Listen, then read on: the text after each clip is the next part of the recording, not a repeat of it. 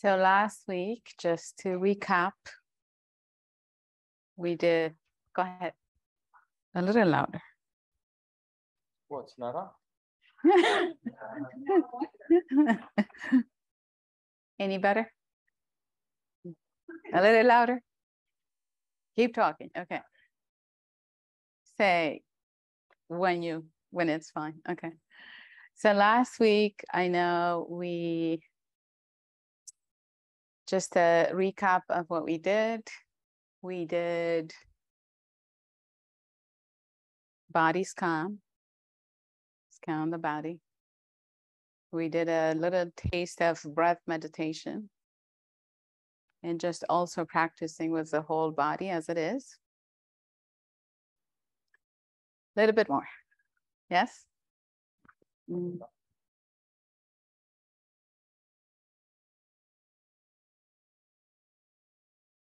So we're gonna do a little bit of that to revisit again today. And then we will also be covering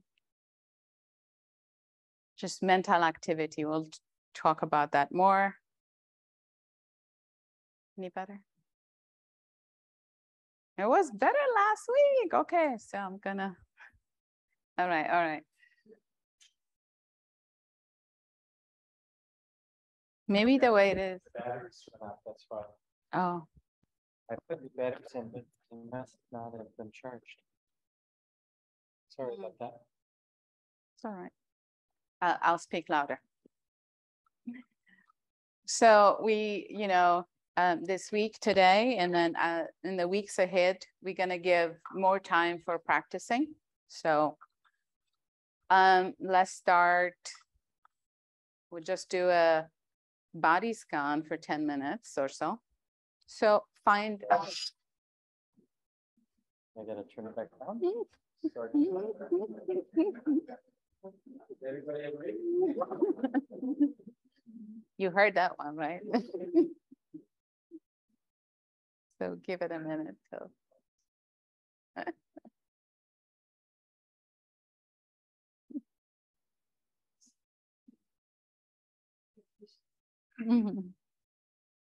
Now, let's just do a test here. How's it now? Same. Just go testing 1, 2, Test 1, 2, 3. Test 1, 2, 3. Just keep talking about it.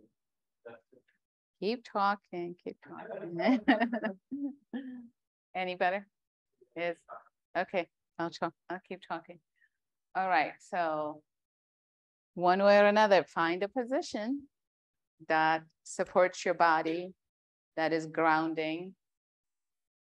Yeah. Yeah. Okay.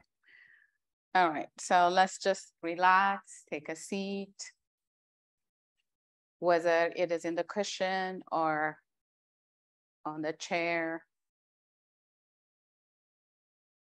Just let things be as they are. And as we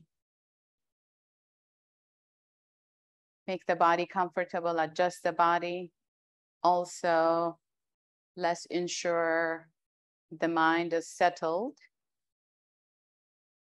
So we're going to take a deep breath all the way from the diaphragm up.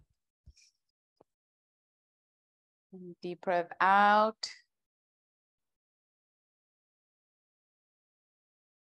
Can do 1 or 2 as needed, if needed.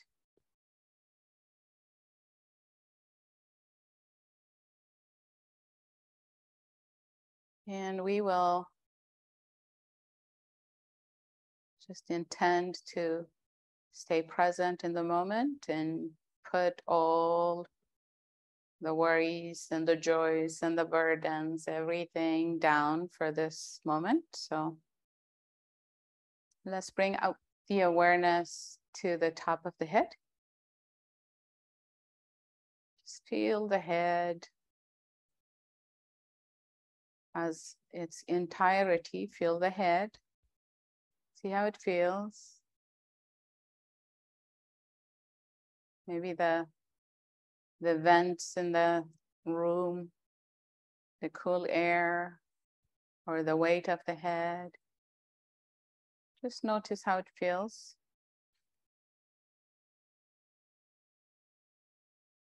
In the forehead, down the entire face.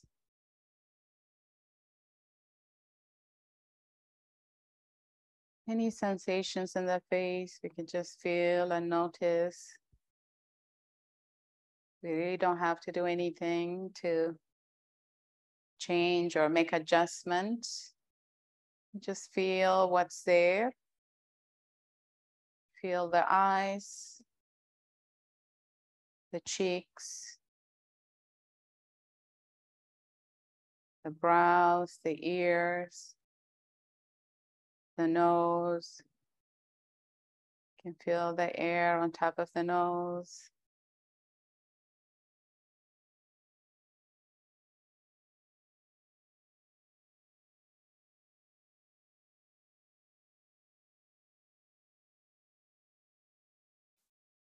Without adding or changing or demanding, just tuning into the sensations in the face.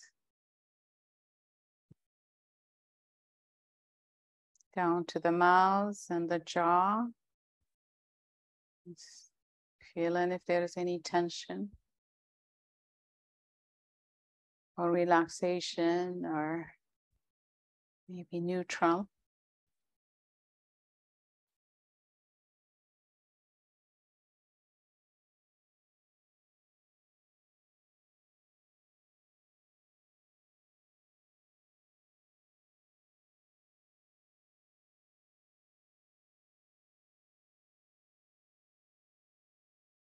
Just bringing down the attention down to the neck, the throat,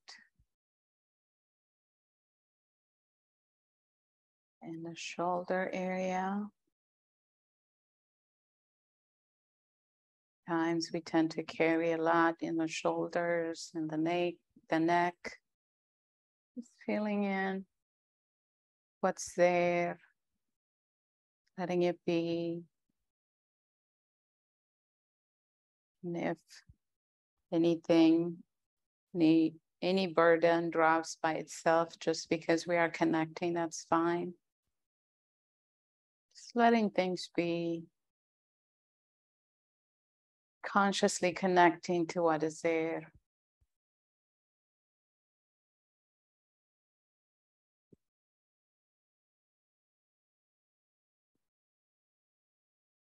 Feeling the shoulders, shoulder blades, the arms. Noticing how the clothes in our body and if the arms are folded or where they are resting, down to our hand, the palms, the fingers. Just feeling the sensations, feeling the air.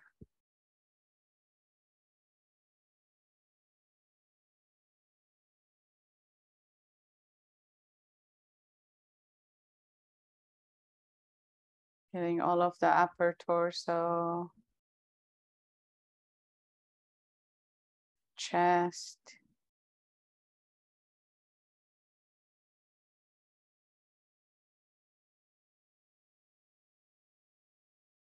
we can notice the movement in the chest as we are breathing in and out.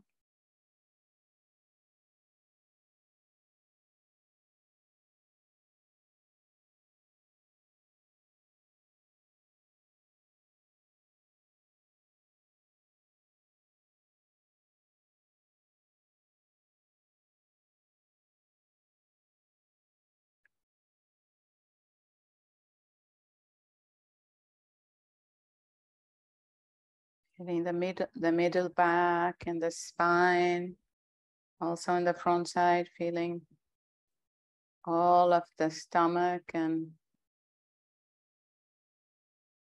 the emotional center, our gut. Just taking a minute here and really connecting in with our gut.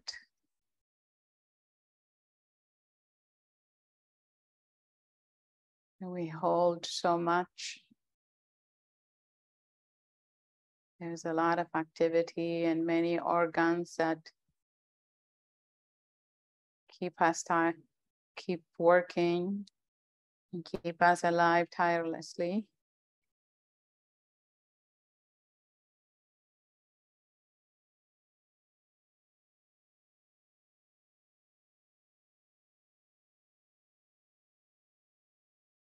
Just as we are aware of the sensations in the gut and feeling all of our stomach, we could just notice how much everything is doing what it is supposed to do on its own without us doing anything.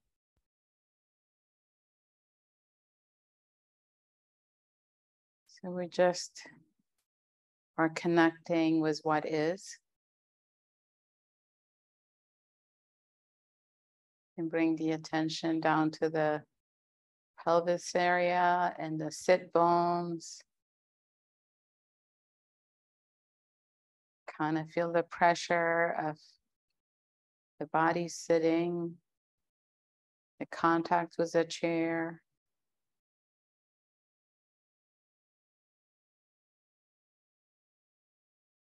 Just letting things be and feeling how it is.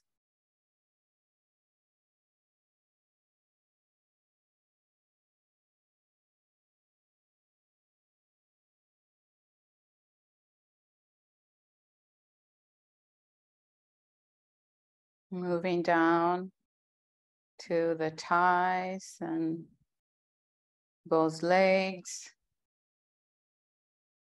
It's a sitting posture. Just connecting in how our legs are all the way down to the feet.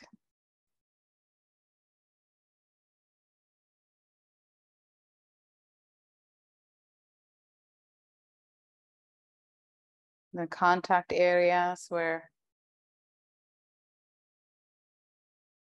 maybe the cushion or the chair or the floor.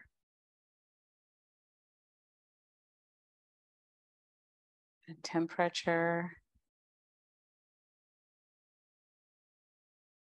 Just feeling what is there, feeling the sensations as they are.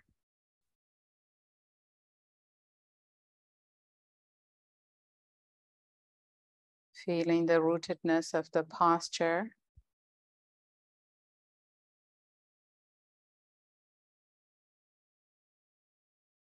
And we're going to take a couple of minutes.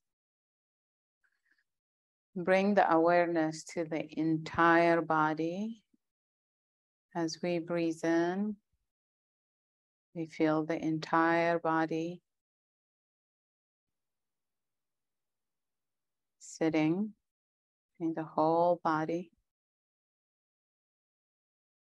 As we breathe out,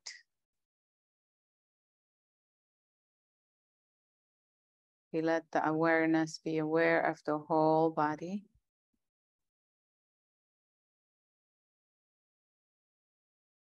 Include all the sensations everywhere from the top of the head to the middle section of the body where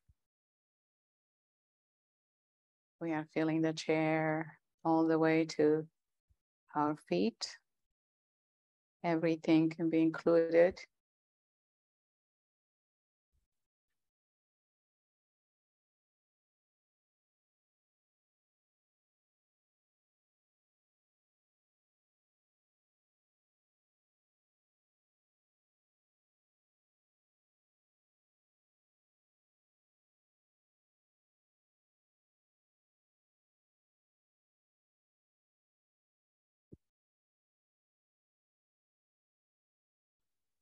Just breathing in and out for another minute here, feeling the whole body.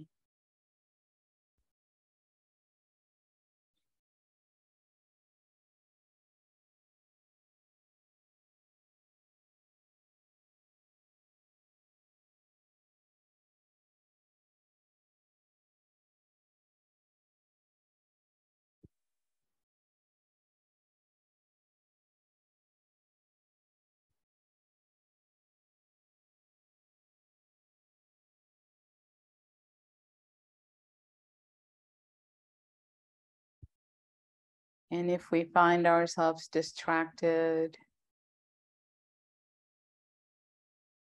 by thinking or pain or any other thing that takes us from the present moment, we just remember to come back, breathe in, breathe out, feeling the entire body as it is.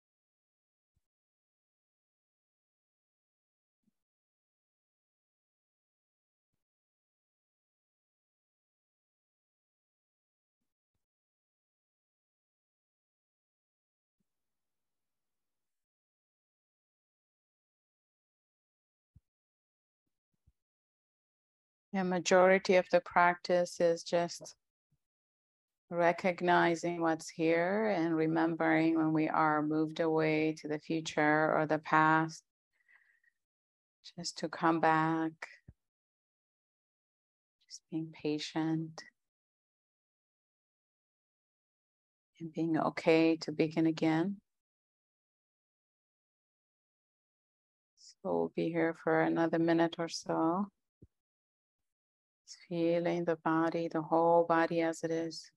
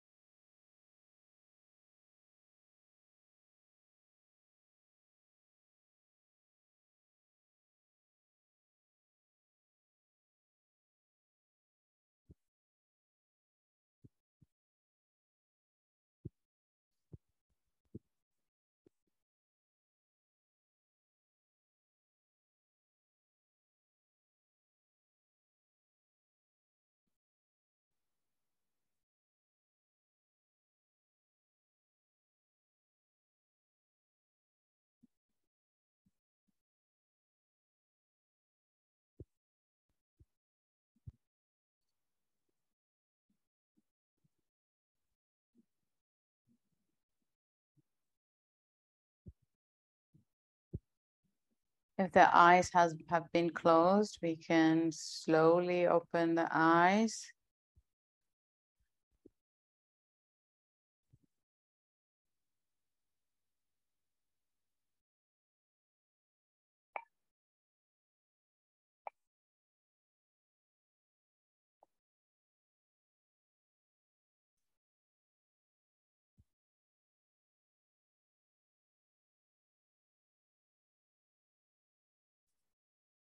So feel free to stand up, stretch.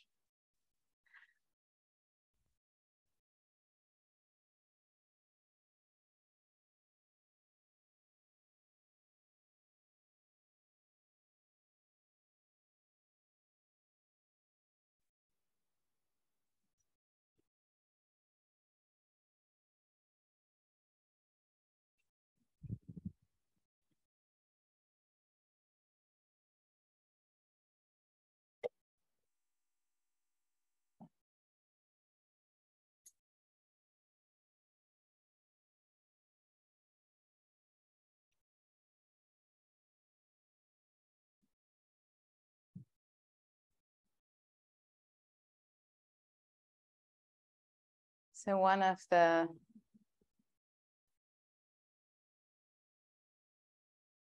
reflections that we were discussing last week was just to reflect how or why you each or all of us, why we decide to come to this class.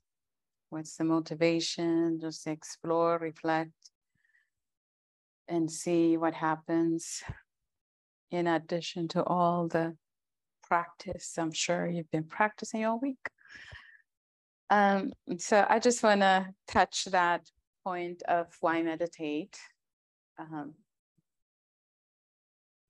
Our usual tendency in how we relate to experiences, maybe you guys have noticed this. If it is painful,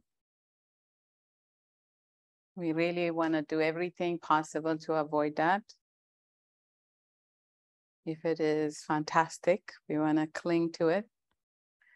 And if it is boring, neutral, and we just want to distract ourselves. This is usually what we do. Whether we are aware that's what we are doing or not, we don't notice just neutral experiences, which is the majority of our life. It's not too painful, it's not amazing, but most of it is just neutral. So regardless of what reasons you had to wanted to learn this new skill and learn in a new way to relate to life, just the capacity to be able, the willingness to sit down and wanted to take inventory of this life. I think I just want to be still for a moment and connect with the body. That's a big aspiration. And especially at first, a lot would come back. It's like, what am I doing here? And painful experience is not easy to relate. All the aches and pains that if we were moving around that we would not hear, it really wants more attention now. So, but when we decide to, put things down, means we actually relate to experience without adding too much coloring and just, this sucks, I don't like this, oh my God, this is amazing. If we just put that down and say, what is here? Like curious and interested to find out, slowly we would see we can actually be at peace with the conditions as they are. Like, yeah, the knee hurts, but it's fine. I'm just gonna sit for the next 10 minutes. Like, I don't have to shift my legs. Maybe I have to, but there isn't this constant tendency, like I need to change. I need to find the best flavored ice cream next, or whatever kind of relationship with experience. And I know last week we touched this a bit, and Mark was talking about what we have is just all the six senses, including the thinking, and that experience in the here and now. There is nothing outside of that. And how do we relate to it? So, as you continue the practice, you can explore and see what you find when you connect with experience without too much resistance, without too much clinging to each one, and it will come in time. So I will pass this to you, Mark. I don't know if you have additional things, but we will talk about and explore mental activity today. So Mark will cover that.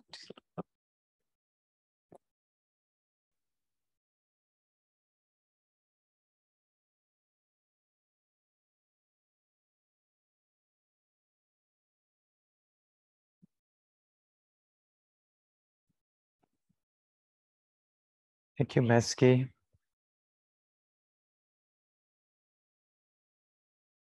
So you probably have discovered, when we start paying attention to our life, there are relatively gross, obvious things that the knowing mind knows. And then there's the relatively subtle qualities of mind that we tend not to notice as well. And we want to cultivate an awareness, a stability of present moment awareness that's sensitive to the full range, from gross to subtle, pleasant, unpleasant, inner experience like mental activity, external experience such as seeing, hearing, touching, smelling, tasting. But all of it is just this being known, this experience being known. But we create these maps to help kind of illuminate our habits, like that we're never aware that thoughts are being known. Of course, thoughts, the mind is thinking all the time. That's what part of what the mind does, it thinks. But we tend not to be aware, oh, that's just a thought being thought. Or when is the last time you just simply noticed, oh, there's this mood being known? Like, do you know, can you sense whatever the particular mood or attitude is right now in your mind, in your heart? Can you be aware of that? And let's say your mood is kind of neutral. Well, that's an experience too. We can be aware of the neutrality of my mood. Or maybe it's just a little flat, nothing's happening. Okay, that numbness, that flatness is like this.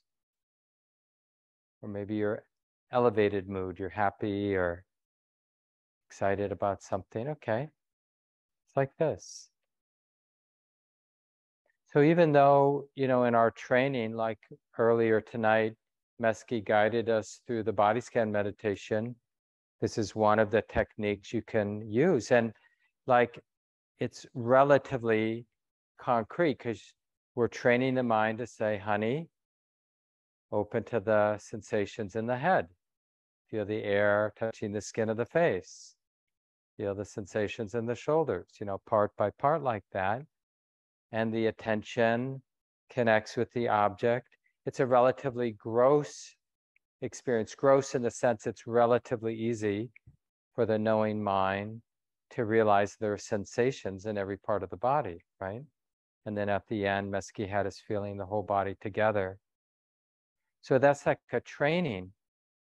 And often, initially for the training, we use a lot of those grosser, more obvious objects, bringing awareness. It's not even so much that we're bringing awareness to the experience. The experience, like when we were feeling our shoulders or chest or whatever part, where is that experience being known?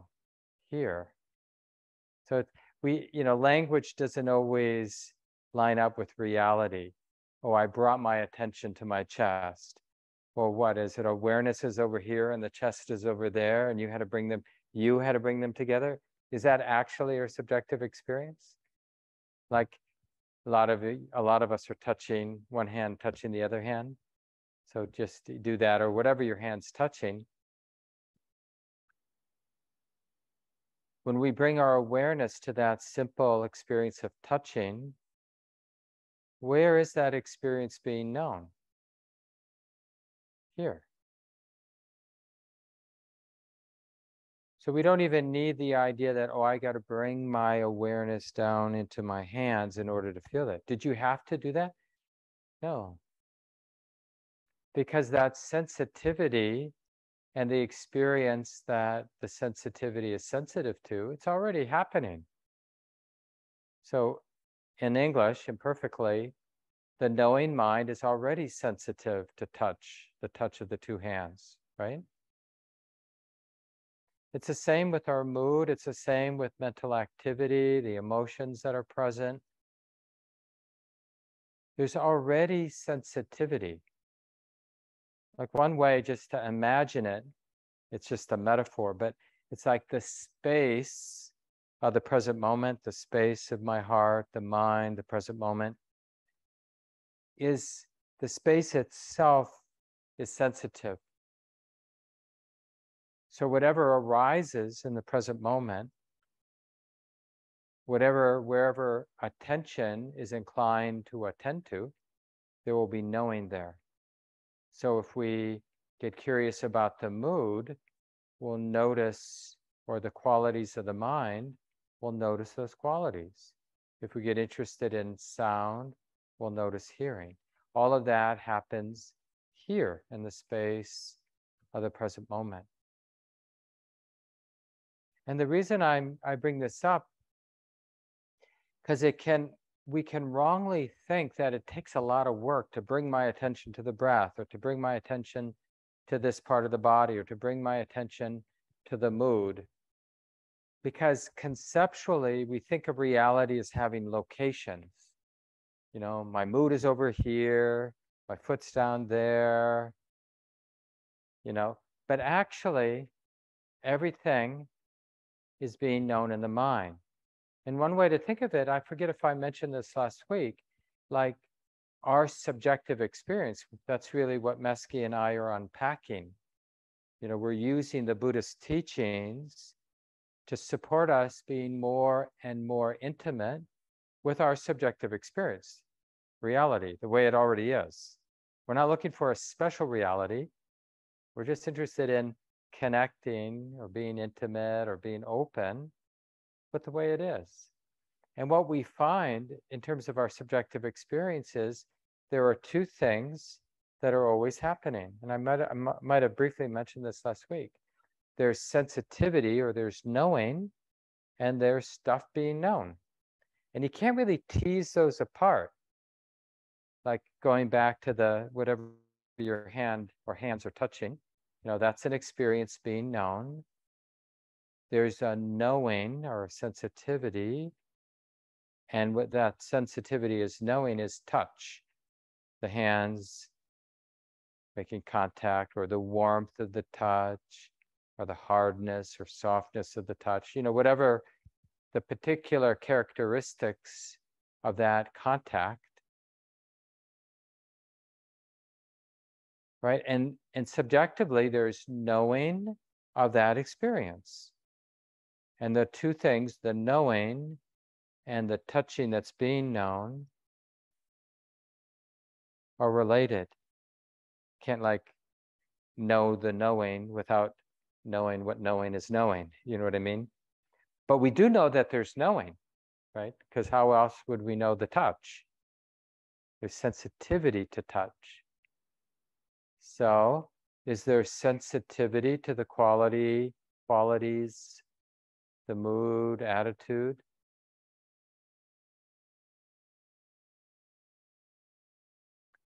It's funny when we when we get curious about the mood or the thoughts or the qualities of the mind, it gets really quiet. That's one way to quiet your mind down. Get interested in it. It's actually a good sign in meditation when your awareness of mental activity doesn't scare it away. It's a real sign of progress that you're not suppressing thinking, because, you know, we have this old habit that thinking's bad. You know, now that I'm a Buddhist, now that I'm interested in meditation, no more thoughts. But it's a little bit like weather, you know, it's just like the mind, just like wind moves, air moves, call it wind, thoughts move, emotions move, attitudes come and go, moods come and go. This is the very nature of the mind, in the same way that the sensations of the body, the felt sense of the body, is always in motion. We may think that what I'm feeling in my body is static, but when you look at it with a balanced, curious attention, you see that the sensations, it's always a river of flow. It's never like a static experience of sensation. Thoughts move, sensations move. Even seeing, like when instead of like fixing your attention on a particular visual experience, when you just have that regular, soft, gaze. So you're not really looking, you're just aware of the visual experience. You see, it's just like alive with change. It's not a static thing. Same with sound. Sound is like a river. Smell and taste the same. So we have, like we talked about last week and Meski mentioned earlier tonight, we have these 6 sense gates, the 5 physical senses, all rivers, changing, flowing, sound, smell, taste, touch, and sight. And then the river of mental activity. And in a way, all of those rivers are moving here in the space of the present moment, this sensitive space. You could say the space of the mind, because that's where experience is known. When I touch the bench, conceptually, I think the touching is happening here, but my actual experience, like even the idea of the location over here is an idea being known in my mind. I pointed to my head, but it's not really here, is it? It's here, in the middle of our subjective experiencing. And this is a real change. It's really this part of what we're going to get during these 4 weeks, and we'll do a guided meditation in just a moment, is we're moving from, excuse me, our experience being dominated by my idea of my experience to a more direct, intimate, subjective experiencing. Like, what is it actually to be sensitive? And excuse me, one of the things we begin to notice is that it's always something being known here and now, right here, always here in the middle. Everything is happening here in the middle. Even I think of my home 7 blocks that way. That thought isn't 7 blocks that way. It's here now. I think about the past, even, my first memory when I was 4 years old or something. That's here and now.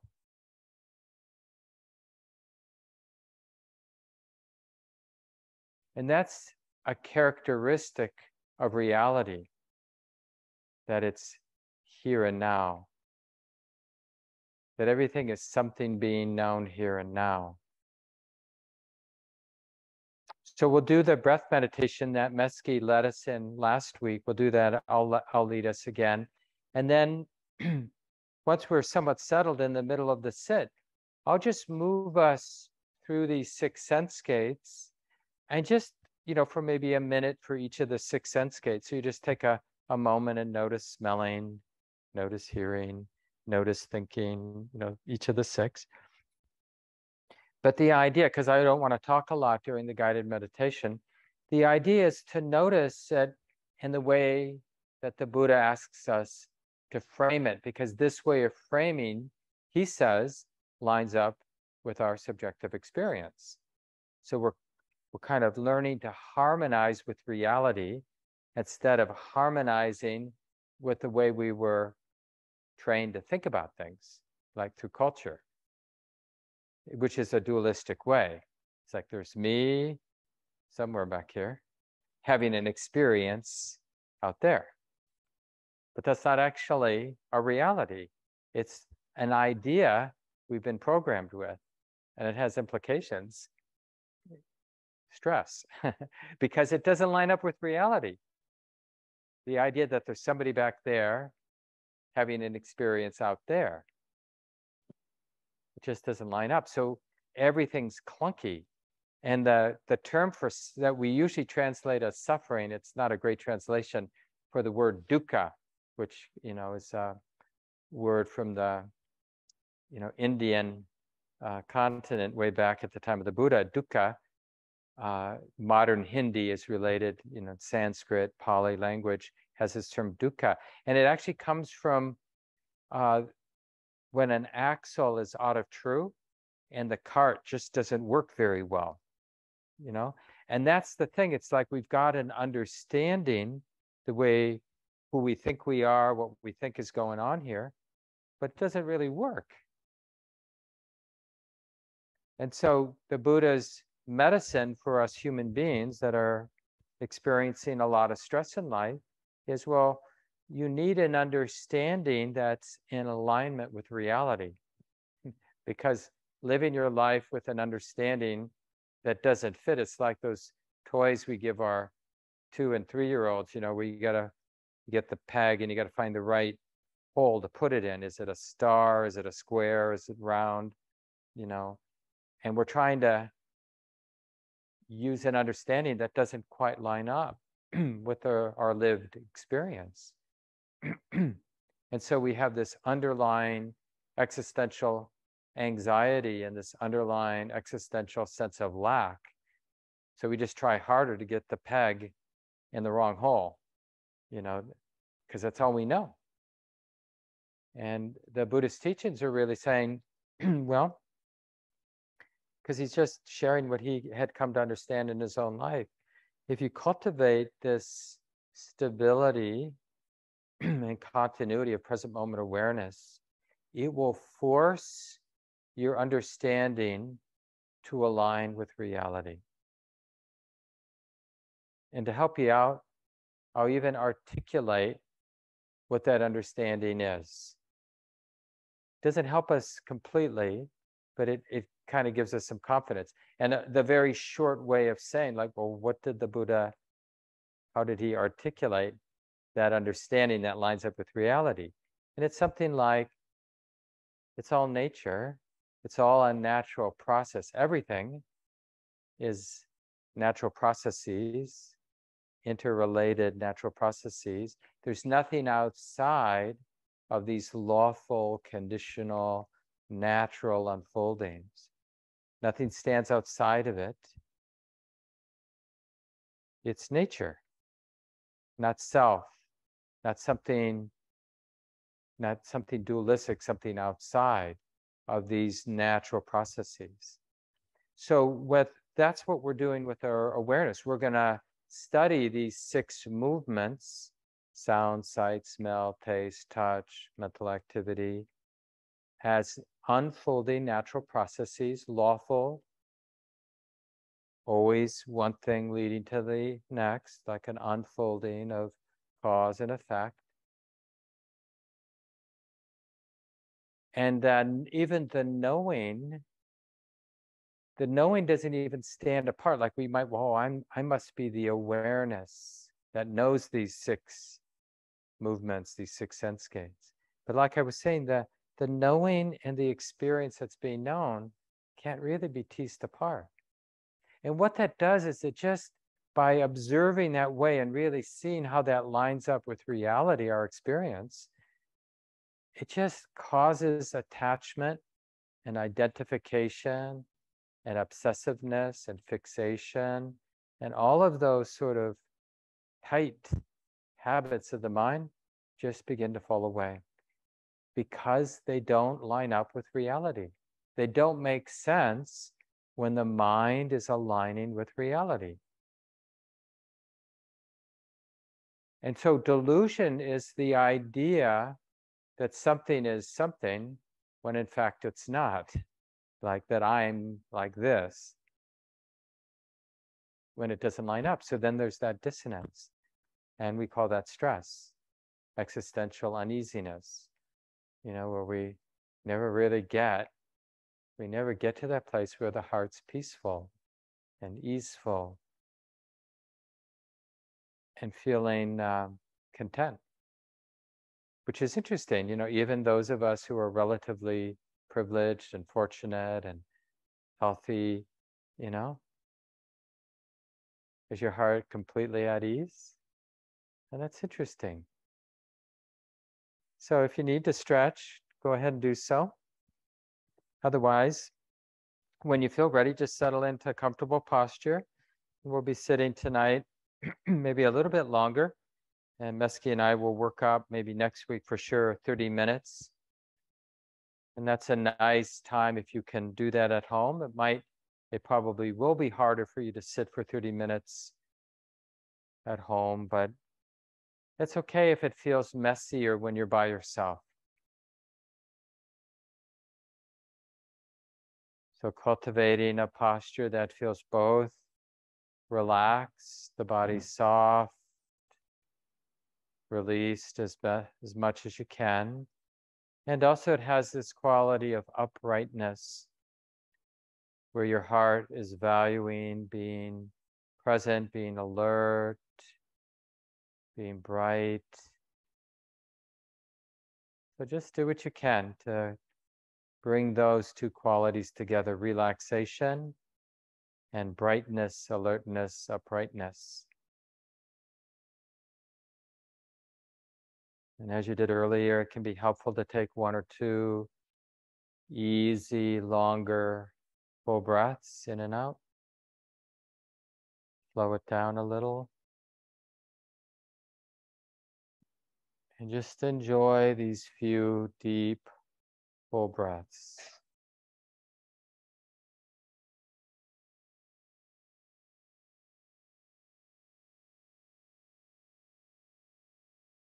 And then allow the breathing to continue on its own. So nice that we can trust the body to breathe.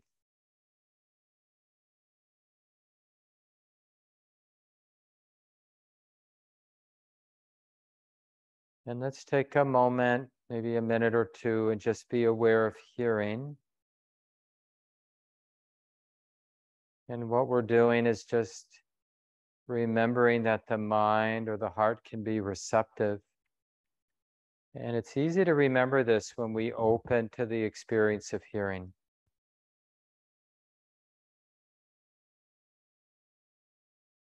And we're hearing all the sounds together, the totality of the hearing experience.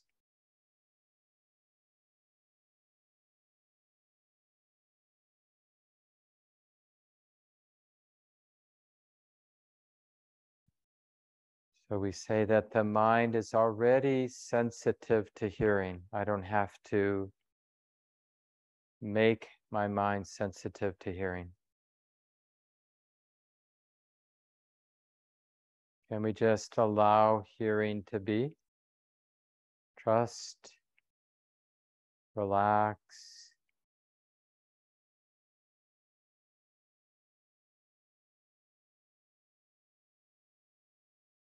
And then bring that same receptive quality as you feel your sitting body.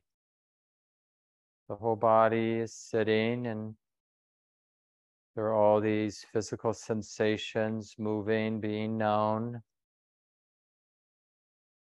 Can the body simply be allowed? Sensations are being allowed. And some of those sensations that are being known, being felt, are the sensations of the breath coming in and the breath coming out. And we don't need to change how the body is breathing. It's so nice that we can just trust the body to breathe. Doesn't need conscious control.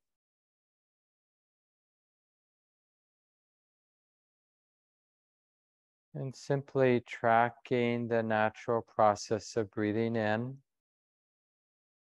and breathing out.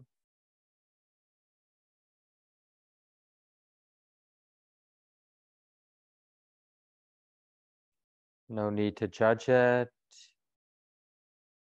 No need to fix.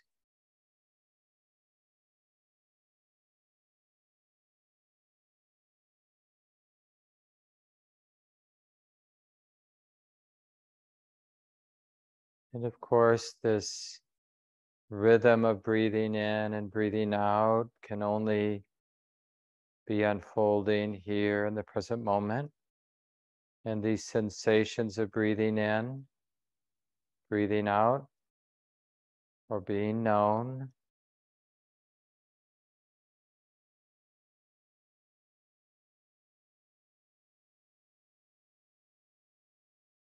and it's really useful to let the mind get really simple.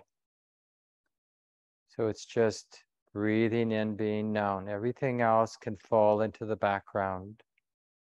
And then breathing out is being known.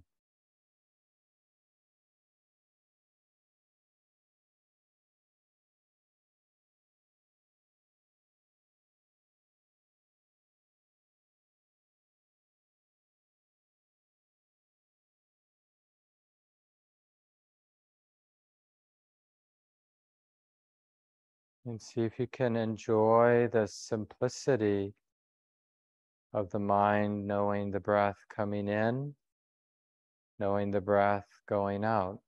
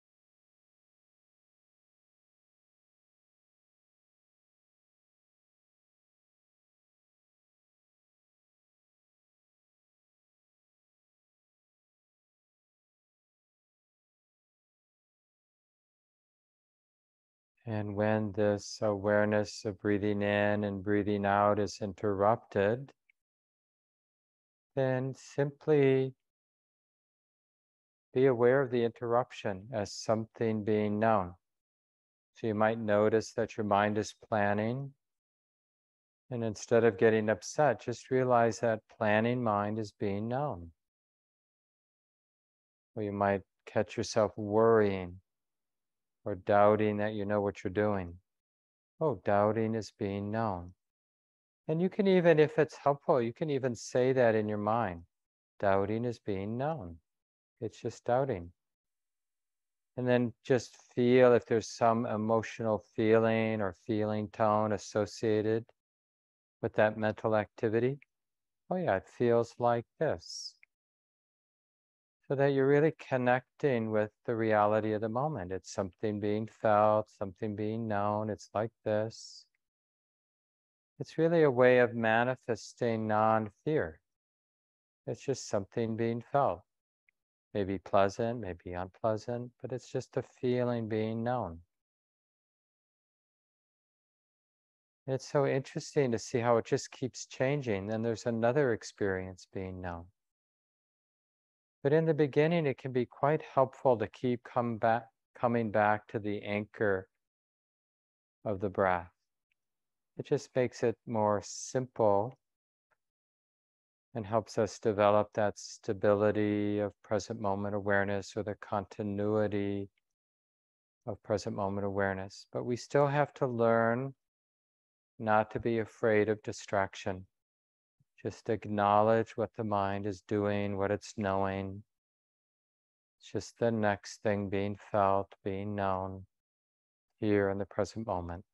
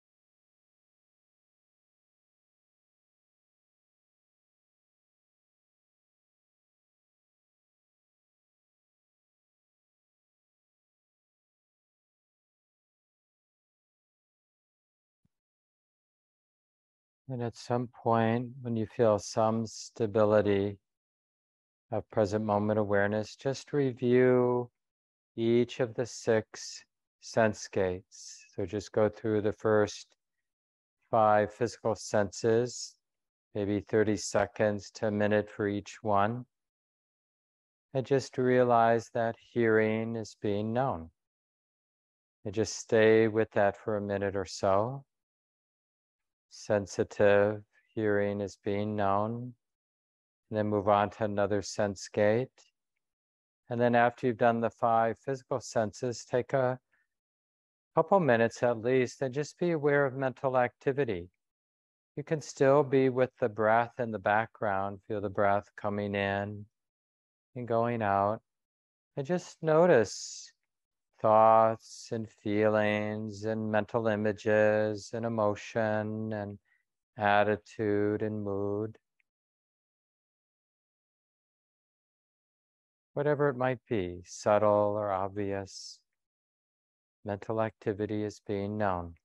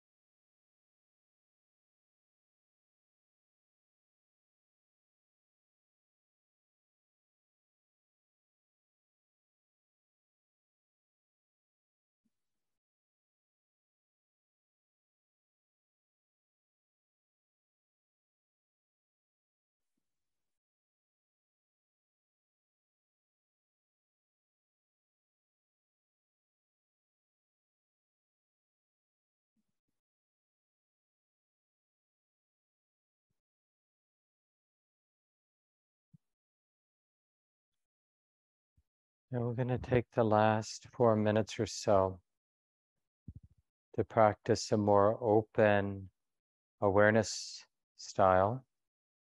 So you can just allow the eyes to open whenever you're ready.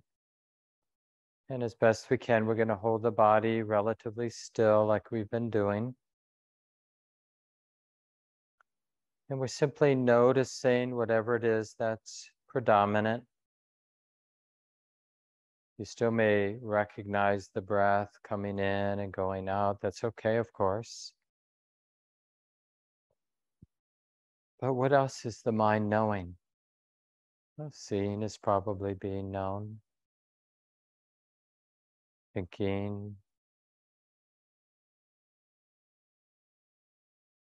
So here the task is very simple. Can you keep the present moment in mind? Doesn't matter what's being known, that's fine. But we're remembering that it is being known, being felt. Whatever it is that's predominant.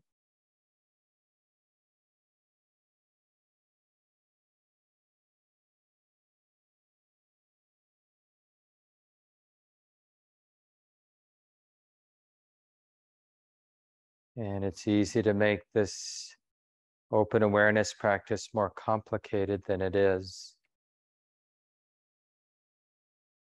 We're simply mindfully aware of what the mind is knowing, what the mind is doing.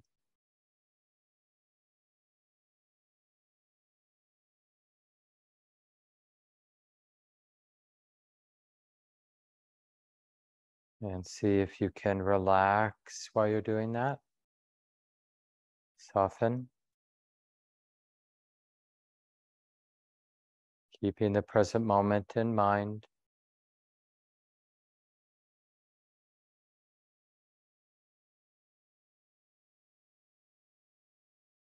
It's really important that we figure out that it isn't weird being present.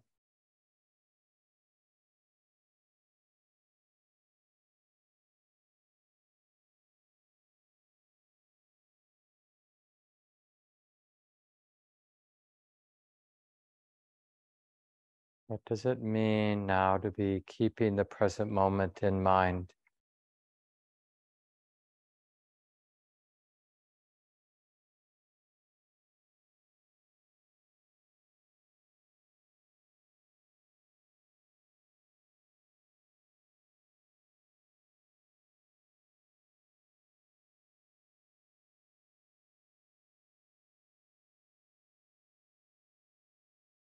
And see, it's very important to be able to be mindful of mental activity, because otherwise we'll get seduced, we'll get lost in thought.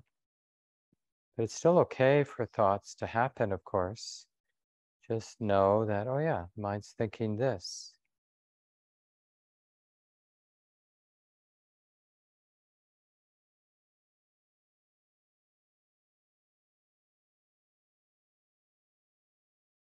And now in a few moments I'll ring the bell, and there will be that experience of hearing being known, of course.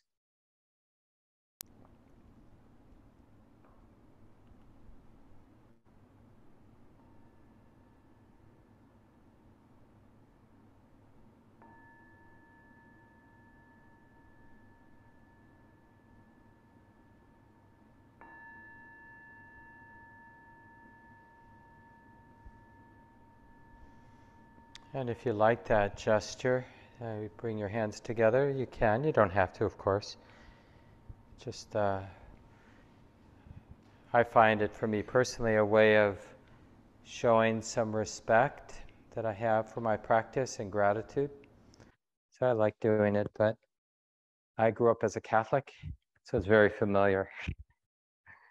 I think I'm passing it back to Meski to kind of open up the discussion time.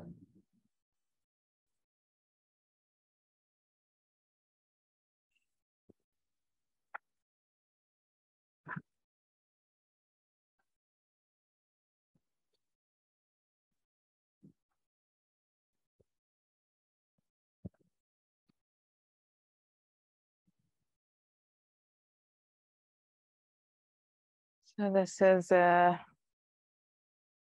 just a check-in, how things have been today, last week, what you are learning here in the room, also people online.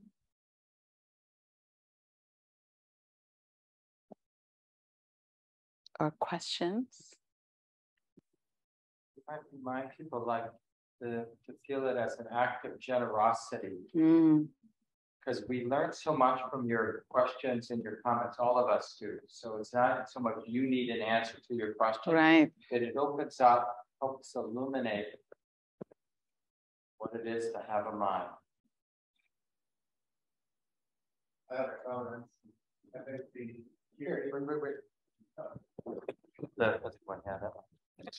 Yeah, so they can hear you. Thanks. I think the hearing meditation was really enlightening. I usually think about kind of what I'm thinking or what I'm like seeing in my mind's eye, and to really hear it felt so relaxing. It felt so kind of empowering, and I feel really good right now. So thank you. Thank you so much. Did you guys hear it online? Still kind of hard to hear. If you can't hear, just put a comment so we know. Oh, I see thumbs up.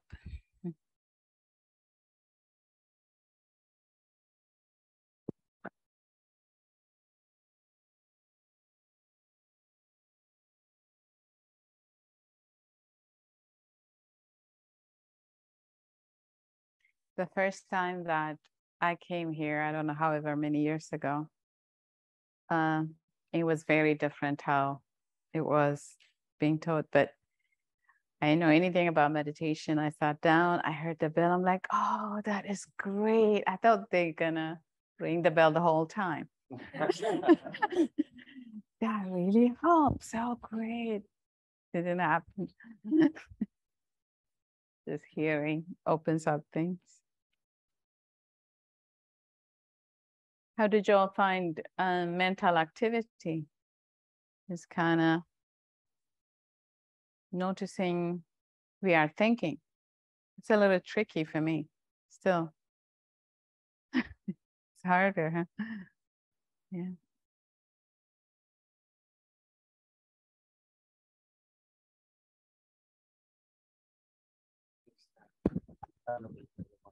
No. You want? It's one of the things, especially when for those of you who are relatively new, what you'll notice is that whatever we bring our attention to, we want to dominate and control. That's just how it is. So it's almost like a cat watching the hole that the mouse comes out. It's just like the knowing mind, we think, wants to pounce on the thought or pounce on the breath as a kind of dominant move. So that's why in practice, you hear it from Meski and me a lot, how important it is to relax. That whatever it is we're doing in these 4 weeks and learning awareness practice, mindful awareness practice, it doesn't require mental tension or bodily tension. So when you catch yourself being tight in any way, you can do the sacred mantra, honey, it's okay to relax, because it really helps. And it's our habit in life generally, not all of us, but most of us, most of the time, it's our habit to assume that getting through life requires being tight. And that's just something we'll have to unlearn. It usually takes time. Even if it's a really difficult moment, do we need to be tight? It's understandable that we'd be tight, but is the tightness functional or helping? Mental or physical tightness? Probably not.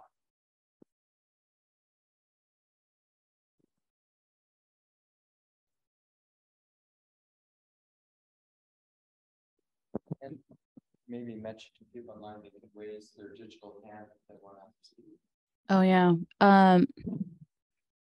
You can either raise a digital hand if you have a question or a comment, or put something in the chat if that's better.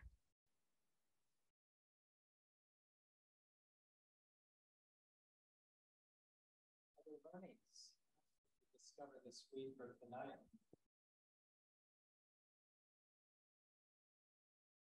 Well, looks like Emily Go ahead and unmute yourself, Emily. Hi, thank you. I was just gonna share that I liked what Mark said about being able to say to yourself that you're knowing a certain experience in the mind, and it helped me to actually not drift too far into tiredness, because I was able to say I'm noticing my tiredness, and it actually made me feel a little more alert in that moment.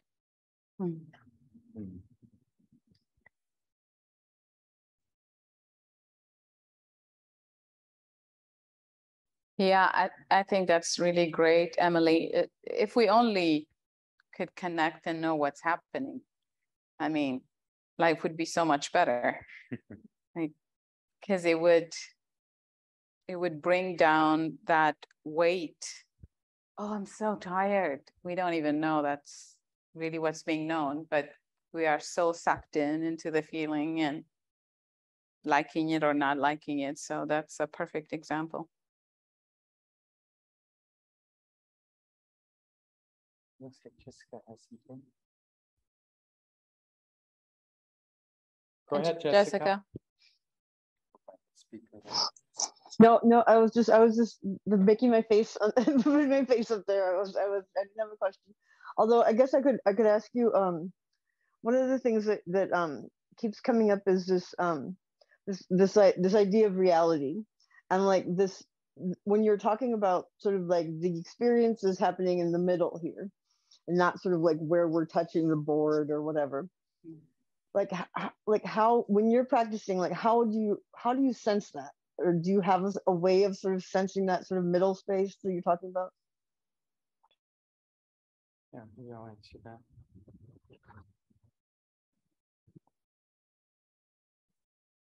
Yeah, in a way, when I use a word like the middle, and I think just generally when teachers do their best to articulate the path or the way of practicing, a lot of the language we use is offered as a counterweight to habit. So when I say like being aware right here in the middle, or the space of the mind, it's to help me or help us undo an unconscious habit of projecting this dualistic notion there's a me knowing an experience out there. So it's not these words like being aware in the middle, or one of the ways it gets a teaching from the Buddha gets translated is establishing mindfulness to the fore, is usually how it's translated. But it's not like we're really establishing mindfulness to the fore. It's just a way of breaking this habit, this dualistic habit of there's. It's almost like even when we're being aware, there's a sense of like I'm on this watchtower looking down on my experience, and so we have to undo all those habits. So a lot of the teachings, a lot of the comments and instructions are just counterweights to habits, to break down habits, to realize the mind doesn't need that habit. It's not helping. Because being aware, being awake, being free is much more about what's not there than what is there. So it's more like the whole path, spiritual path, you could say, is kind of a stripping away. It's interesting, like here we have this wise person, the person we call the Buddha, which just means awake, right? That wasn't his name, Buddha. His name was Shakyamuni, but Buddha was a title. It just is someone who's awake, someone who has deep insight, deep understanding. And interestingly, the simile he used for the path, you'll like this.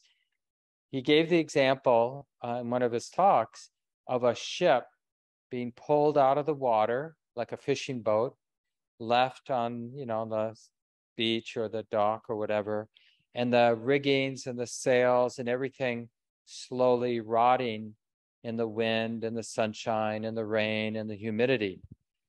And the practice unfolds like the rotting, right? It's like stuff that's not needed falls away. And what causes the unneeded stuff to fall away? Just that light of awareness, just like seeing things as they are, and the unnecessary habits, unhelpful ways of framing things just start to fall away, get stripped away. And what's left is just the simple activity of something being known without all the neurotic tension. Yeah. It's like those examples, that we've had and we hear of people having, of being in the flow, right? It's just the knowing mind knowing, and nobody trying to make something happen. And life can be so delightful. I remember one of my early teachers in this tradition, we used to read from a biography of a famous forward from the Celtics, my generation when I was growing up. He was a big time star, Bill Russell. Some of you my age know about Bill Russell. I think he died recently, didn't he? Wasn't it? Yeah, and he was just a great basketball player. But anyway, I don't know if he wrote it or somebody wrote a book for him about his experience, but he just had this chapter about being in the flow, and it was so beautiful of just that, like playing the best basketball ever, like really doing what you need to win, but not caring about winning at all, not caring about anything, right? Because all of that is extra. You don't want to have the idea, I want to win, because it doesn't help you play basketball, that idea, I want to win. What helps you play basketball is being really sensitive to what's being known. That's what helps. That helps you raising kids, and it helps you being a lover, and it helps you being an activist, and whatever you want to do in your life.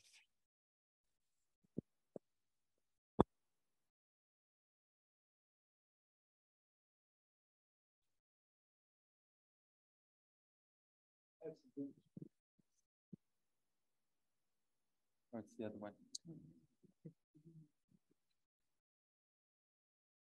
I'm doing this intro class as sort of a refresher, but a thing that I noticed in shifting from following the different senses to sort of open meditation that I've noticed before is sort of all along as I'm doing the, trying to focus on one sense or another, I'm aware and try not to get stressed about it, but of the mind trying to go through different things. And I'm going to rehearse this argument, or I'm going to return to this feeling I had today, or whatever.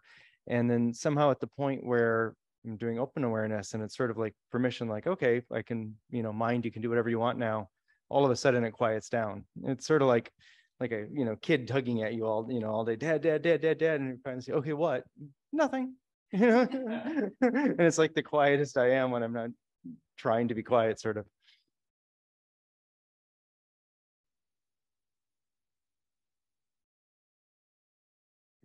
Kind of reminds me of like if they tell you don't think about a green elephant, that's the only thing you think about. It just feels that way.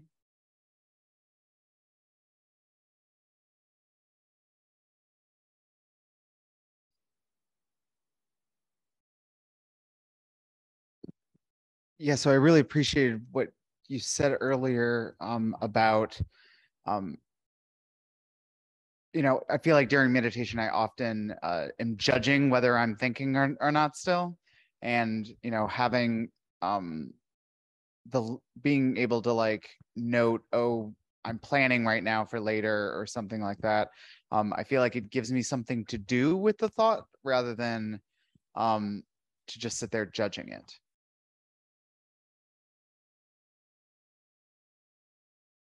Yeah, and the cool thing too is when you use that phrase, like, oh yeah, that's just the worrying mind worrying, or that's just the planning mind, or the judging mind, or whatever. Really look or notice the tone of that inner voice, like when you make that statement. Like, is it kind? Can it be kind? Because it can get controlling too. Like when we start to get frustrated, it's like planning mind. Like, so just like notice, like, is there a finger wag when we're using the mental phrase? So you can use those mental phrases obsessively, or you can use them skillfully. And sometimes we err by not using them when they'd be really helpful to use. And sometimes we make a mistake and we use it too much. And it gets a little like messy in the mind because we're constantly saying is being known. You know, this is being known, that's being known. And it can kind of get tight because we think I got to name everything that's being known. We don't. It's just a way to stabilize, like you were saying. It gives the mind something to do. And in a way, something to do that's in alignment with the practice. And that's like this example with children, you know, it's the same thing. It's like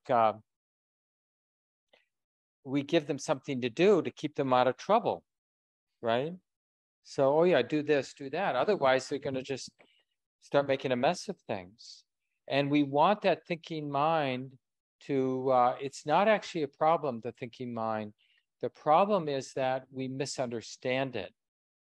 Basically, we think it's the boss, but the thinking mind isn't the boss. It's just nature. And the real discovery as your practice unfolds is that there isn't a boss. It's just all intersecting natural processes. There isn't no boss, and there's no real evil one either. There's just a bunch of conditioned habits. Some of those habits are wiser, but they're still impersonal. Even the wisest habits, the kindest habits of the mind, are just nature. They got that kind habit, got set in motion. It has its momentum because of causes and conditions. Let's say you have some evil habits or some unskillful habits. That's nature too. So that could be part of your homework. I think Meski's gonna just kind of give a little reflection about how to practice. We will be come back next Tuesday for week 3. Yeah, so we're gonna apply most of what we learned today, and the discussion Mark, in the last meditation Mark did, you kind of had an example of how all those pieces came together. He incorporated the breath, the body, all the 5 senses. And then that's one way of going about it. If you just like, normally sometimes the tendency is like you like one better than the other, and then you open awareness or you stick with that. But the first practice, especially like if you are new to meditation as you are learning, whatever allows the mind to settle and be in the present moment would be the one to go to, and then bring the other ones as needed. But if open awareness is going to completely distract you and you're not going to remember anything, just do the more grounding type of. But in terms of mental activity, because those are a lot trickier than just the subtle ones. When you sit, you could just pay attention what the intent is, what the mood is, and just kind of drop it in. And what is the mind knowing? And sometimes when the mind is quiet, we think like nothing is being known. Nothing is happening. It's like, just a simple, something is being known there. It's peaceful, maybe it's being known. So, yeah, just continue practicing, play with it, and see what works best. Yeah. And next week, Shelley Graff will be here. I'll be teaching on the West Coast, so Shelley will join Meski. Great. All right. Thanks, everybody. Have a good night, night. everybody online. Yeah.